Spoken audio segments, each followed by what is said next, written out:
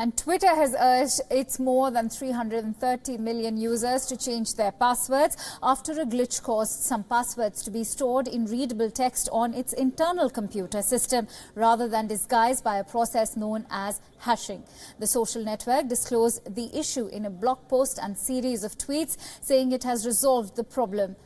Twitter also said it has found no indication that passwords were stolen or misused by insiders. Still, the microblogging site urged all users to consider changing their passwords.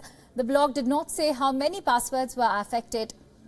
In a statement, the Twitter said, and I quote, "We fixed the bug and have no indication of a breach or misuse by anyone. As a precaution, consider changing your password on all services where you've used this password."